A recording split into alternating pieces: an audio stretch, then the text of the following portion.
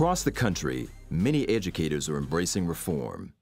They know that too many children have been left behind, with little chance to compete in a world that's global, high-tech, and skills-based. Many reformers have focused their energies on building and growing charter schools where control is given to small groups of educators and leaders. The center of this education reform movement is New Orleans, where the majority of students attend charter schools. Leading educators in New Orleans are finding new ways to motivate and engage their students. School leaders know they are competing with video games, the 24/7 world of the internet, and growing violence within neighborhoods. However, in New Orleans, education reform is the norm. This is the story of one charter school determined to create a culture of achievement, one that engages and motivates students to learn and love math.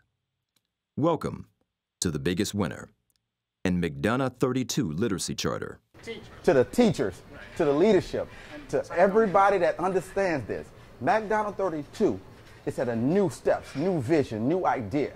For our mission is to develop our kids the way we need. And with the Biggest Winner program, we will take our kids, we'll put our kids first again, instead of putting adults before children. We will always focus on children at McDonogh 32. We're doing it, but we plan on taking it to the next level so that our kids can see that math is not something that's a mountain that you can't get over. It's not something that they can't fight through. What's going to be different about the Biggest Winner at McDonogh 32 is that we will take this blended learning program that we're developing here, tie it together with the Biggest Winner, and make sure that our students are the biggest winners. And you can be the